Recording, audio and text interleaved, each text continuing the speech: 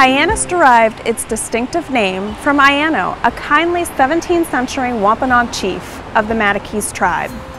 Iano's bronze statue welcomes visitors right here at the entrance to the Hyannis Village Green. Hyannis is the Cape's mercantile, transportation, and business hub. Its historic mile-long Main Street is a shopping, dining, strolling, and people-watching wonderland, steps away from its working harbor. Buses, seasonal trains, island ferries, and planes depart nearby. Village beaches include Keys and Veterans, and Calamus Beach is popular with wind and kite surfers.